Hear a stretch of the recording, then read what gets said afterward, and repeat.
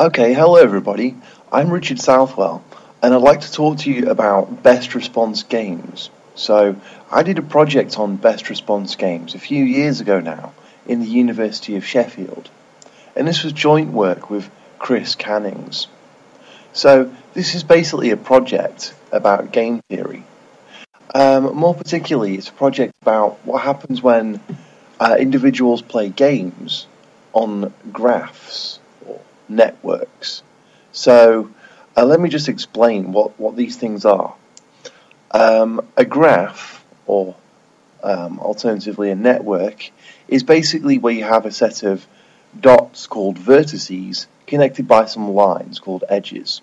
So there's lots of important examples of real-world networks, such as the internet, social networks, various kind of biological networks, things like ecosystems, protein-protein interaction networks, nervous systems, lots and lots of. So there's lots of networks in the world, okay? And the second thing is, what is a game? Because this is really a project on game theory. So a game, basically, is where you have a load of individuals and they choose strategies, and then they get some kind of payoff.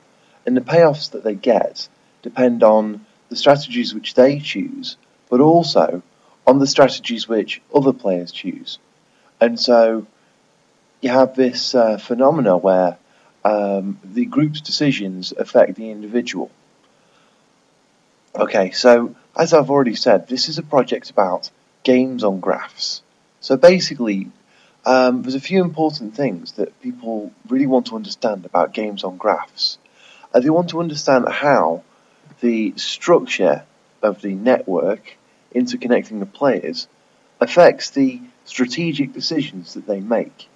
You see, this is a very important issue, especially these days. In systems like ecology, it's important to understand how the spatial distribution of the animals affects their behaviour or their evolution. And in economics and media studies, it's getting more and more important to understand how the sort of way something like an economic network or the web is interconnected, and how that interconnectivity affects the kind of strategic decisions that individuals within the network make. So there are lots of kinds of questions that you can ask in this kind of topic, like what sort of structures promote cooperation? If the network interconnecting the players has a certain topology, maybe that's more likely to make the players within cooperate with each other and choose strategies which benefit the whole. Another good question is, what kinds of games induce particular dynamics? For example, you might be an engineer and you might be wanting to control some kind of network, like say a wireless network or something. And you might be interested in what kinds of scenarios will promote the players to act in a way that you want them to. See, this is a very kind of clever way of doing decentralized control, because if you can make the rewards and punishments in a system such that the players will follow the dynamics you wish to induce of their own free will, then you save a lot of energy in trying to control the system. Okay, so in this project, we really looked at the dynamics of some very, very simple rules. And the idea is just that we have a network structure and we have these vertices within. And we think of the vertices as players. And basically these vertices engage in games with their neighbours on the network. And the basic idea behind these systems is that every time step, every vertex, simultaneously updates to play the best response to their current surroundings. What do I mean by that? I mean that these players are interested in choosing the best thing they possibly can and scoring the best possible payoff against their surroundings. I'll explain in more detail how this kind of thing actually works. Basically, we have a game and we have a network. These are the basic ingredients behind one of these best response systems. So the way that we represent our game is by a so-called payoff matrix. So here's an example. And what this matrix is it's basically a square full of numbers showing what payoffs different strategies get against other strategies. For example, if you use the red strategy against somebody who uses the blue strategy, you score a payoff of 4. If you use the red strategy against someone else who uses the red strategy, you score a payoff of -2. So this is a standard kind of gizmo in game theory. And in fact, this game, which is represented here by this payoff matrix, is the dove-hawk game. So the blue strategy here, this represents this kind of passive, cooperative, hawk-like strategy. Whereas this red thing here, this represents this blue is like a dove, not hawk. This is a blue, cooperative, passive, dove-like strategy. And this red strategy is an aggressive, kind of antagonistic and advantage-taking hawk-like strategy. Notice that the hawk-like strategy can exploit the dove-like strategy, so you get a big payoff from it, whereas the dove suffers in such an encounter with a hawk. But hawks are not that good in other ways, because hawks do very badly against themselves because they're very aggressive. So when a hawk plays against a hawk, each of them score a payoff of -2. Okay, so this is a well-studied kind of game, especially in evolutionary game theory, John Maynard Smith and all that stuff. But the idea here is not to study it as a standard kind of game, but to think of it as a game on a graph. So here's our graph. It's a circle, and we have different vertices, i.e. players, who are using different strategies. And our measure of the sort of fitness of a player is the total payoff which it scores when it plays a game with each of its neighbours using the allocated strategies, and just adds up all the different payoffs that it gets. So for example here, this guy is scoring a payoff of 1 against the guy on their left and 0 against the guy on their right, as you can see from the payoff matrix here. And so this is the basic idea of these best response games.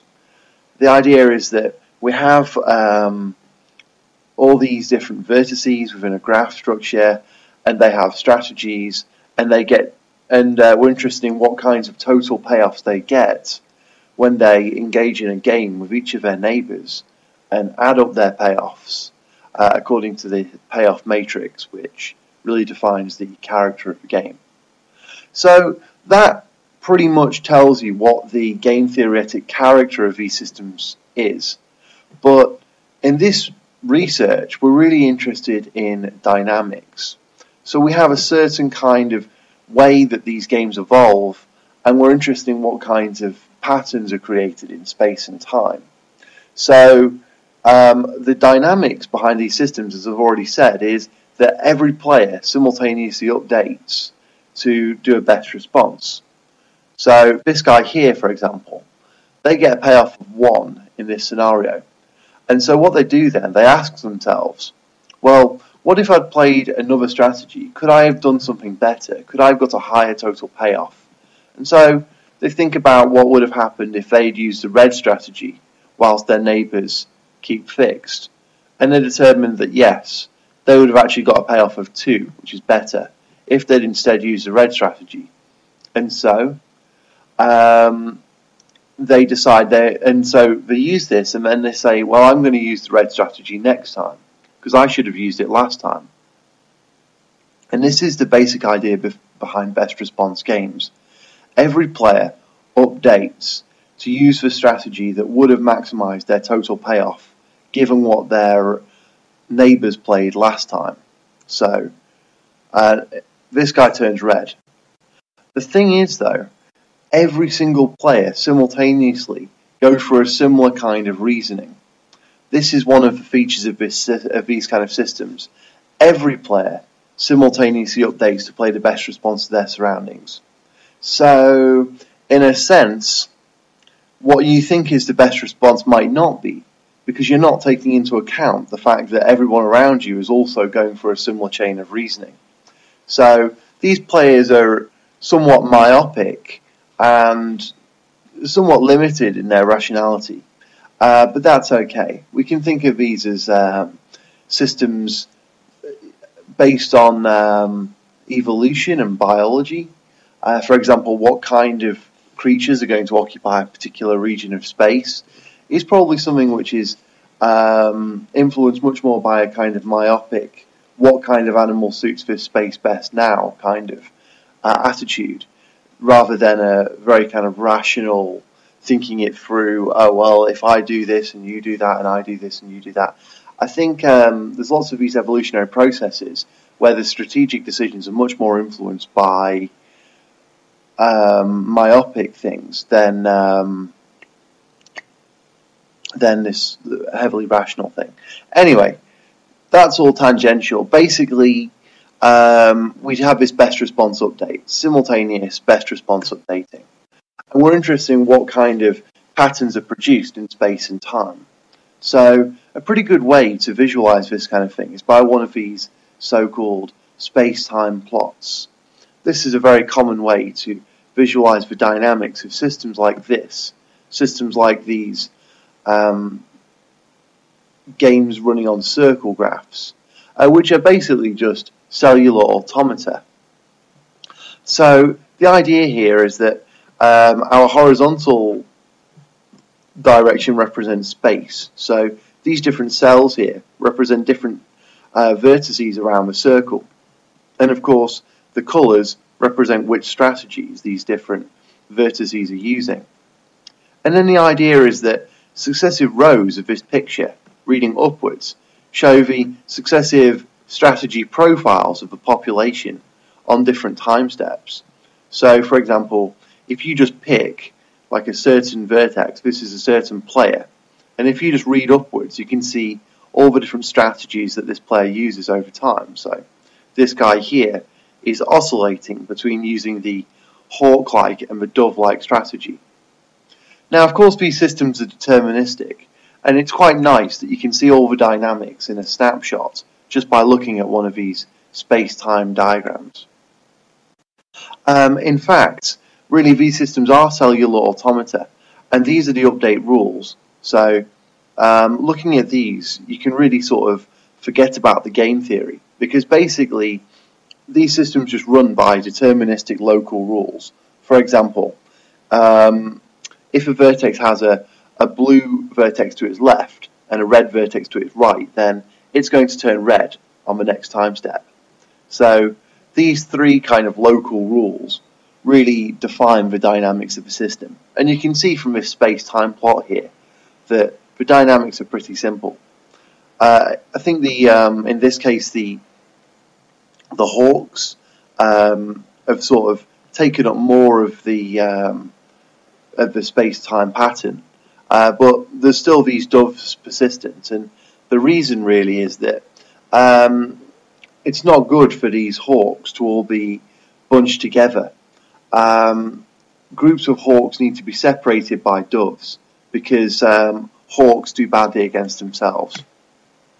Well, okay, so what we're really interested in this project is sort of classifying what kinds of behaviour can be generated by these sort of best response games. As we shall see, that's not an easy question to answer. But there's definitely some very interesting geometry which lies behind these kind of systems.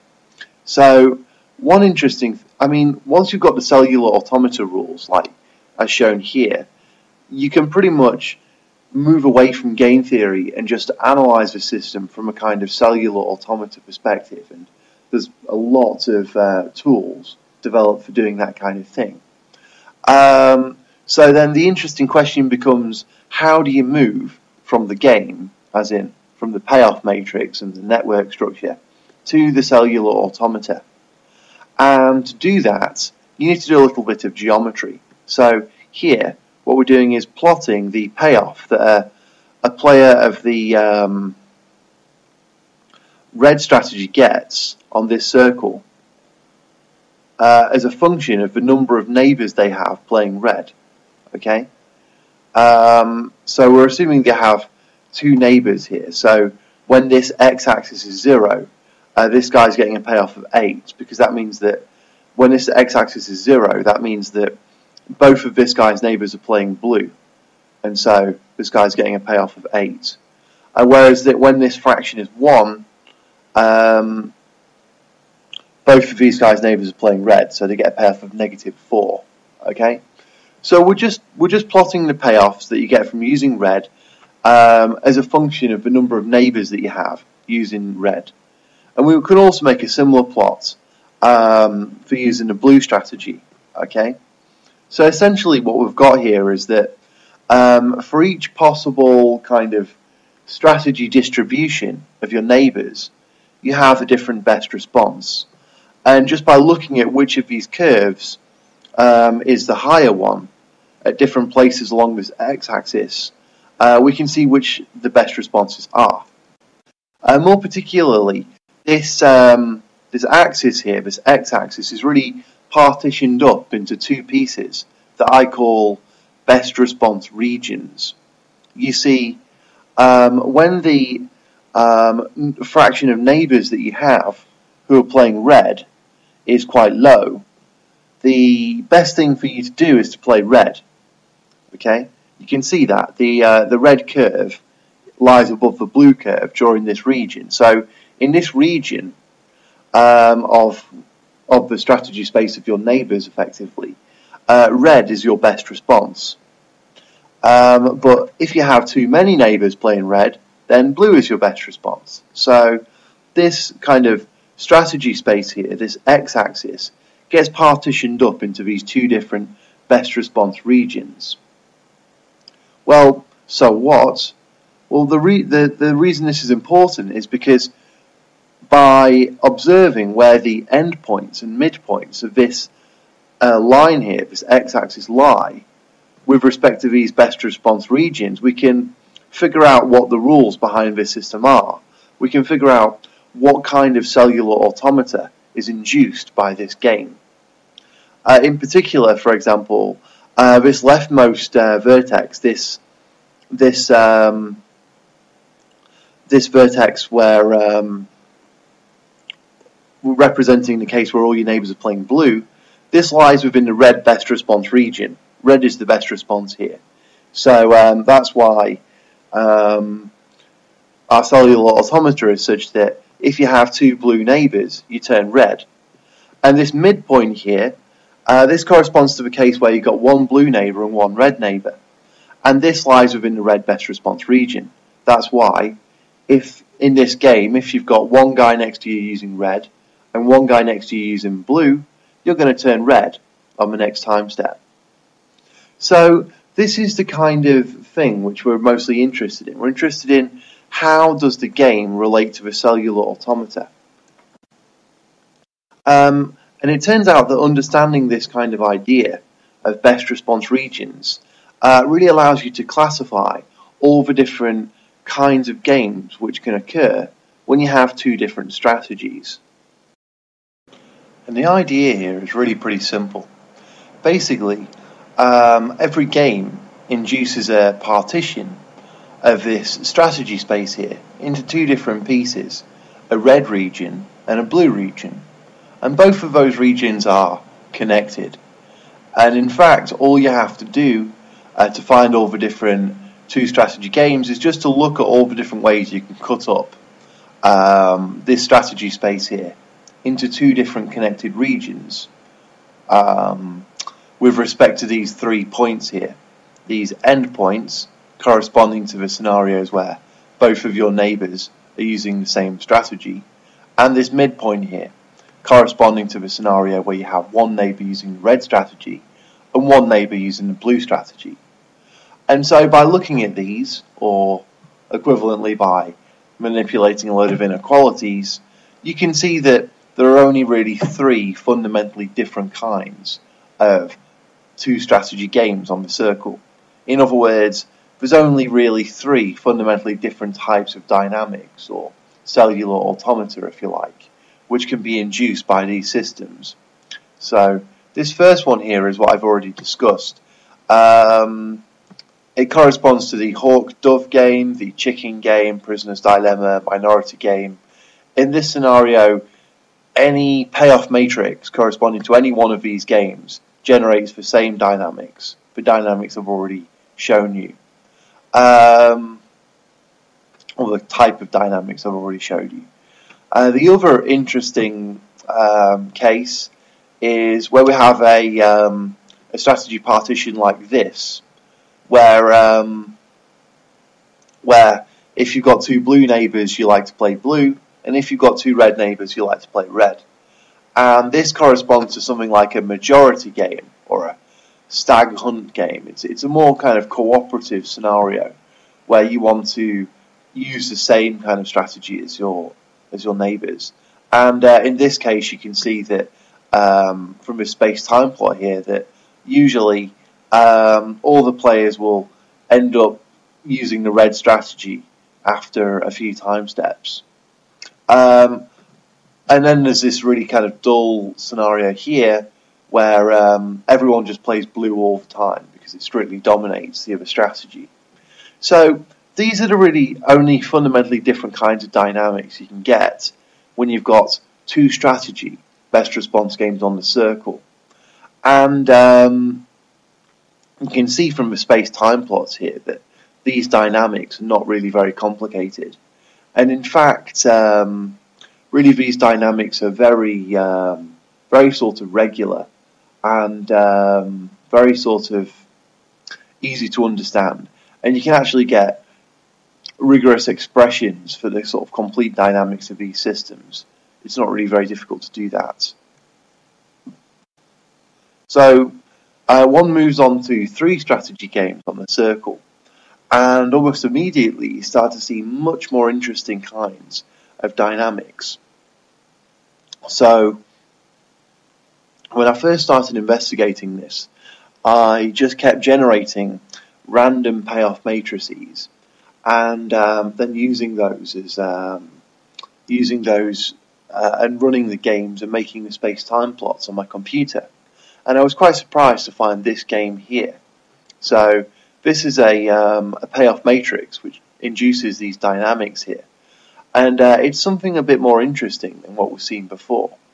When we start with a random initial strategy profile here, or strategy allocation if you like, and then we run the thing, so our players on the circle are interacting with each other and updating via best response updating.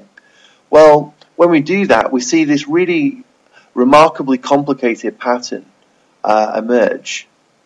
It seems like the sort of randomness of the initial condition isn't being blown away like it was previously. It seems like this randomness has almost been amplified, and we're getting really quite complicated dynamics. So this is an example of what's known as a chaotic cellular automata. That means that if we run this thing on a big enough circle, it corresponds to a chaotic dynamical system in a formal sense. And it's also interesting to see that if we just start the thing off so that we've got one player using the green strategy while all of the players are using the blue strategy, we get this remarkably intricate pattern here, a fractal, which is known as the Sierpinski gasket. And so it's fairly interesting that these simple deterministic rules which are generated by these games end up making these rather complicated patterns. Although I must say that it is well known that things like cellular automata can produce complexity, but I really don't think that takes away from the wonder of having such a simple system that produces such an amazingly complicated pattern. Well then, when one's seen things like this, it certainly encourages one to try and classify all of the different dynamics. And so, a good way to do this kind of thing is to take a sort of geometric view of these systems. And so basically, in a similar way to before, we can think about what kind of payoffs you will get by responding to your neighbour strategies using different pure strategies. So let's just pick a given pure strategy, say the red one. Well, there's all different possible strategy distributions that your neighbours might have. You know, maybe all your neighbours are playing the green strategy. Maybe they're all playing the blue. Maybe they're all playing the red. Maybe one's playing the red and one's playing the green. All the different distributions of strategies that could be used by your neighbours can be represented as points within a strategy space. And in this case here, with 3 strategies, that strategy space can be visualized as a triangle, a strategy simplex, if you like. And for any given point, we can see which is the best response to that kind of strategy profile. And basically, what the thing corresponds to is we'll plot these 3 kind of planes which hover above the triangle and show what payoffs you get from using these 3 different pure strategies against different possible strategy distributions of your neighbours. And so that's how you get this kind of picture from this kind of payoff matrix. For example, green against green gets a payoff of 85, so the height of this point here should be 85. So this is how you get you can get a geometric picture from your payoff matrix. But then how does this geometric picture relate to these rules here? Well, basically, once again, you have a kind of partition of this strategy space into best response regions.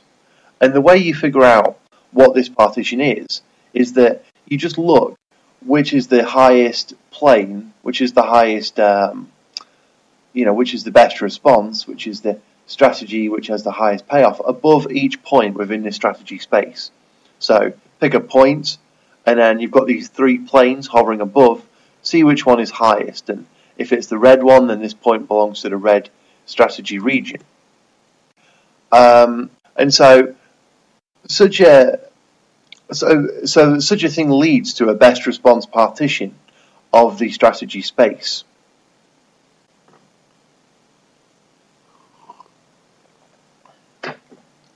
And given this, you can then find out what the rules are. And just like before, to find out what the rules are, all you have to do is look how these endpoints and midpoints lie with respect to these different best response regions.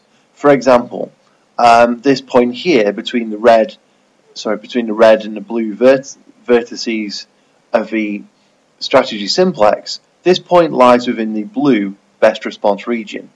And that's why in this game, if you have one neighbour who's playing red and one neighbour who's playing blue, you're going to play the blue strategy.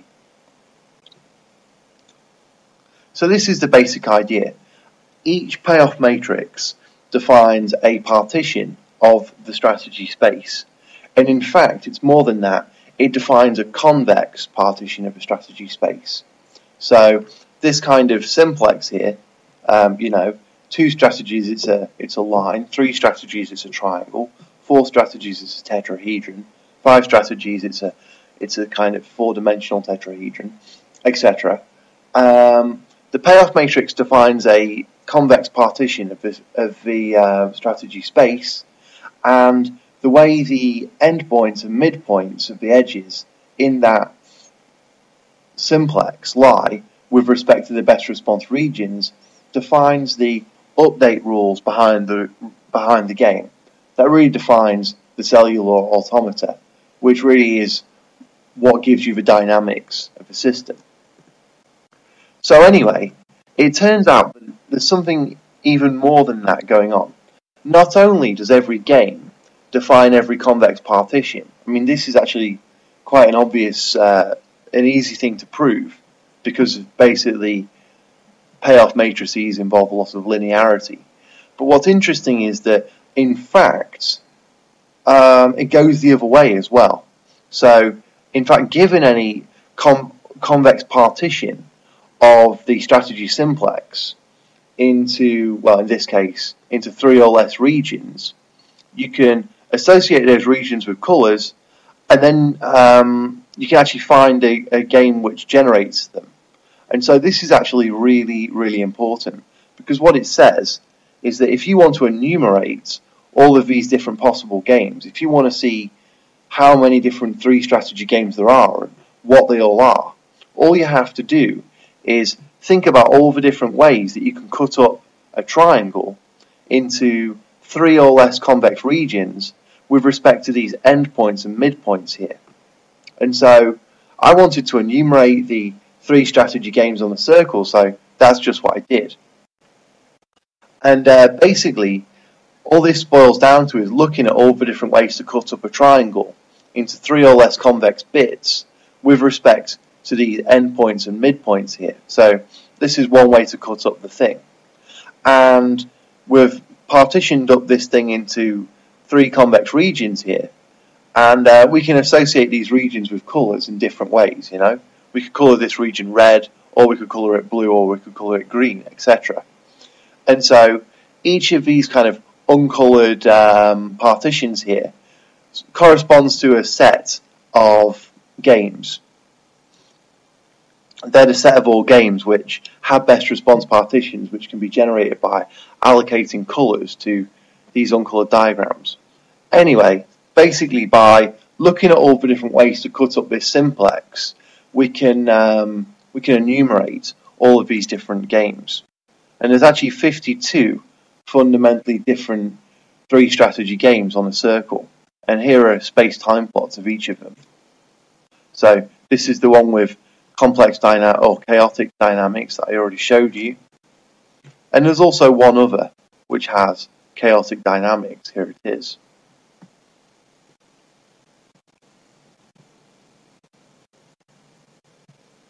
Okay, so that was successful. Now we've enumerated all the different best response games on the circle up to 3 strategies. And so a natural question to ask then is, can we go further? Can we enumerate all of the different systems? Well, this theorem here turns out to be crucial in that regard.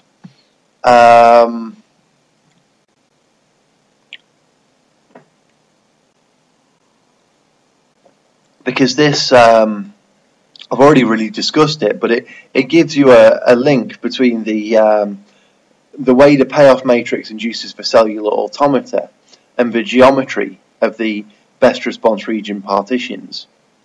So what it says is that a cellular automata corresponds to a best response game if and only if there is a partition of the simplex into convex regions which generates it. So basically one thing this theorem implies is that if you want to enumerate all of the different games on a circle with a given number of strategies, you just have to look at all the different ways to partition up the simplex into a number of pieces equal to that number of strategies, a number of convex pieces. So this gives you this sort of interrelationship between the convex partitions and the games. So let me just show you an example of this. Suppose you have a cellular automata with these kind of rules, and then you're interested in, is there a game which generates this cellular automata? The answer is no, because if you think about what kind of partition of a strategy space would generate such a game, it would have to be something like this, and it would have to involve a region which is not convex. This red region here is not even connected, never mind convex. But it turns out that this theorem here can really be used to enumerate lots of different systems. Because basically, if you have a K-strategy game, if you have K strategies and you have a given circle, if you want to find out all the games on that circle, you just have to look at all the different ways to partition up the simplex into K or less convex regions with respect to the endpoints and midpoints of that circle, of that simplex, sorry.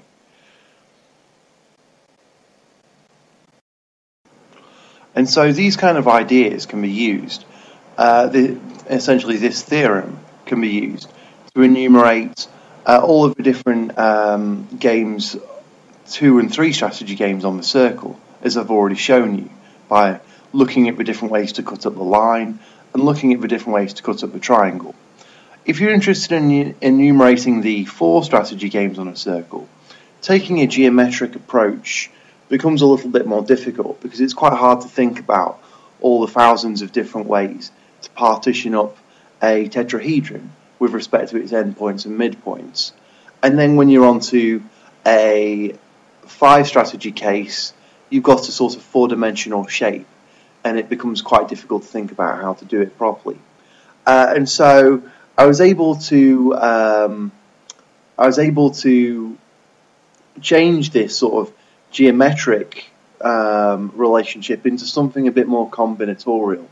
And it turns out that one can isolate particular kinds of parts of rules which shouldn't occur if you want that rule to be generatable by a best response game. And so, in fact, it has some really interesting relationships to graph theory. So it has to do with the theory of alternating cycles in network structures. You can see the paper for the full details because I don't want to get into great technicalities now. But essentially, one can enumerate all of the different best response games that are played on the circle with 4 strategies. And there are many thousand of those, some of which have highly complex dynamics. You can also use this kind of approach to study more general kinds of games on more general kinds of network structures. For example, here we have what I call a circle with self-linkage. And in this case, every vertex has 3 neighbours. They are linked to the vertex on their left, the vertex on their right, and they're also linked to themselves. And so now, since our vertices have more connections, we can apply a similar kind of procedure to enumerate the different games in this case, but our strategy space is more complicated. We have more strategies, so we have more points in the strategy space, and we're interested in where these points lie with respect to these different best response regions. For example, if you have one neighbour using green, another neighbour using green, and another neighbour using green, then to find out what your best response is, you want to look at where this central point in the strategy simplex lies with respect to the different best response regions. In this case, it lies in the green best response region. And so, there you go. And so when you consider, and so you can also use this same kind of method or a similar kind of method to enumerate the best response games on much more complicated looking network structures. Basically, it's just this idea of looking how the strategy space can be partitioned up with respect to these discrete points in this kind of regular structure within the strategy simplex. Anyway, some of these systems with self-linkage are pretty interesting, like this one shown here. When we initiate this system with all the players using random strategies, we find that the system seems to be quite complicated for a long time, but then almost seamlessly these players are actually synchronizing themselves, and then suddenly we hit a point at time step 40 where all the players suddenly start using the blue strategy, and then the system becomes fixed. So it's interesting to see things like this, and it makes one wonder whether these could be useful for things like amorphous computation or decentralized computation, because you can achieve things like some kind of global clock or synchronization in these quite unexpected ways.